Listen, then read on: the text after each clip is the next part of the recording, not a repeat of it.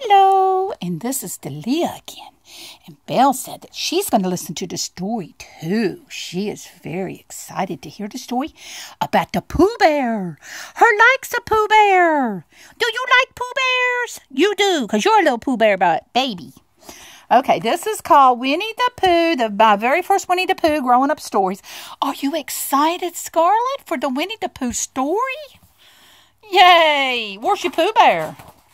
Where's Pooh? Oh my goodness, there's the Pooh. Okay, so we're going to start out with the first one called Pooh's First Day of School. And Scarlett said she likes to start out with the first day of school. Here we go. Here we go. And you know who's there with him? Tigger. There he is. He is being silly. School is starting, cried Tigger.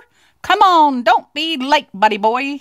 School, asked Winnie the Pooh. What are you talking about? Christopher Robin has a new backpack and lunchbox, and he's getting ready for school. We better get ready, too. Oh, Tigger, said Pooh, school's for children, not for fluff and stuffing like us. Oh, what do you mean for us, asked Tigger. Well, what do you mean not for us, asked Tigger. Tiggers loved going to school. Piglets don't love school, said Piglet thoughtfully. At least I don't think we do. You're right, Piglet, said Eeyore.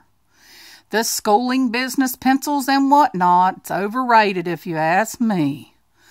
Well, I think it sounds great, cried little Roo. Can I go too? Come along, Roo, said Pooh. We'll go all to see Christopher Robin. Maybe he can tell us more about it. You think Christopher Robin's going to tell him about it? There's Christopher Robin. Tigger was the first to bound through Christopher Robin's door. Okay, where's the school, he asked. It's about a mile away, said Christopher Robin. The school bus will come tomorrow morning to take me there. A mile? Asked Piglet, pulling his ear.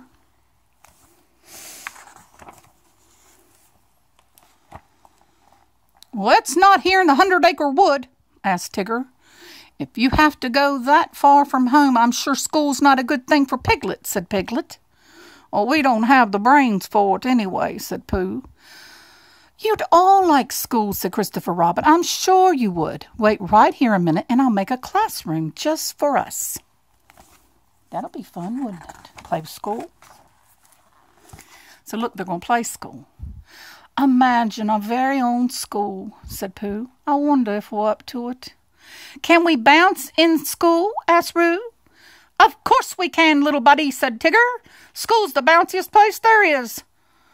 There's no bouncing in school, said Eeyore decisively.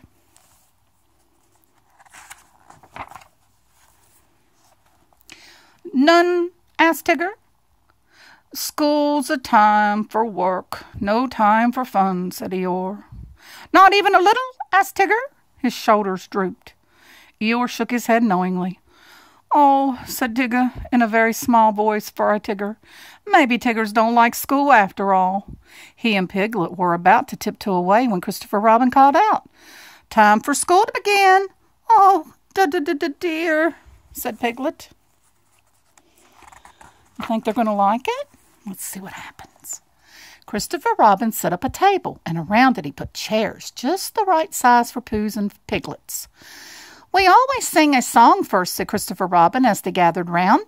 Good morning to Tigger. Good morning to Roo. Welcome all children. Good morning to you. Now everyone join in. This is fun, Piglet, don't you think? Whispered Pooh. Shh, said Piglet. Good morning, they all sang. It is a good morning, said Eeyore, which I doubt.